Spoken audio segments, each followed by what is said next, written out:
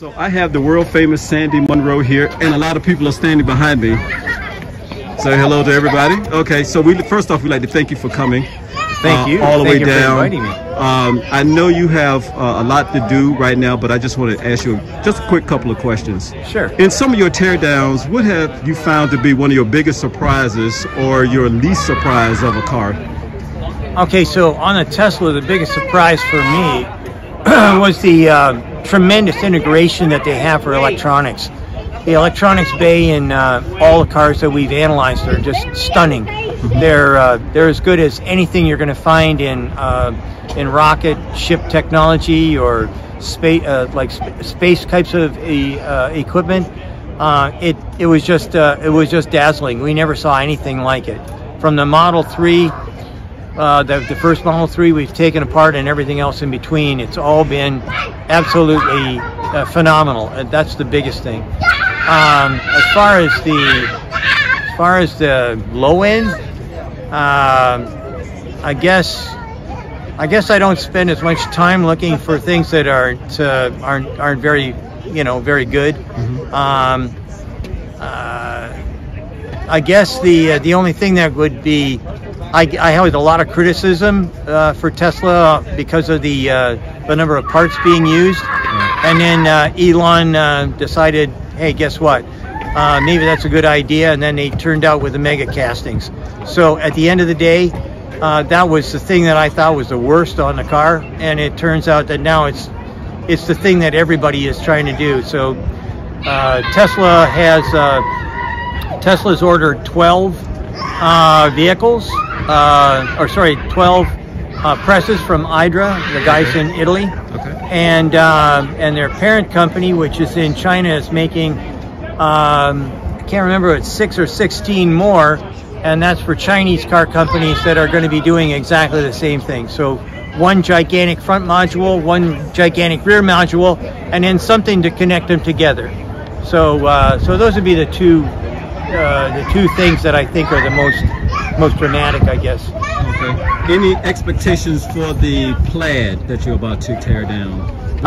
What are you looking forward to seeing once you get that? The electric motor, the electronics, the wiring systems. I want to see. I want to see what they've done that's been unique and different. I know that they've got electric steering, which is not the same as as drive-by-wire. But I want to see if they've made, like we can usually tell what a company is going to do in the future. So sometimes they put one thing out, but they know that down the road they're going to make a modification, and that modification is going to be something that they bring to the marketplace later after they've done more testing. We can usually spot that, and that's what we're going to look at here. We're with the Plaid. Right. I'm also very interested to find out what techniques or technologies that they've brought from the other vehicles that are on the road, like the 3 and the Y, into the Plaid. I want to see what new system they've got for heating and cooling. I'm going to assume that it's going to be an octovalve kind of a product, but I'm not sure. But I want to see.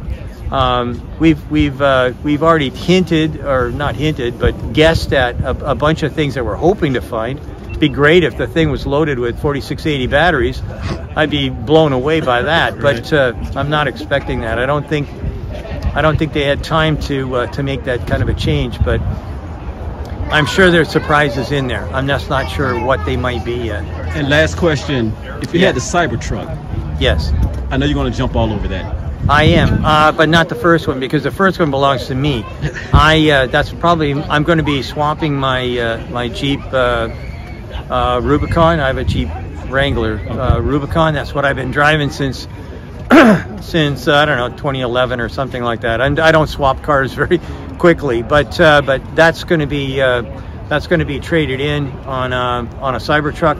The second one that comes in, we'll tear that one apart, and quite frankly, what I'm looking at is how do they integrate the stainless steel body to the how do they integrate that into the die castings, the mega castings for the bottom of the truck.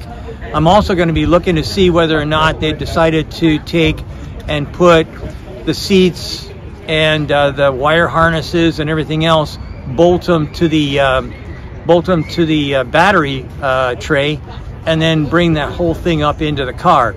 I think that that's brilliant, absolutely brilliant, and I'm hoping that that's what I'm going to see when I get my Cybertruck. I think that's what we're going to find. All right. Well, thank you again for stopping by on another edition of Conversations from the Frunk. Good luck to you in the future. Thank you. Thank you. Thanks so much. Bye.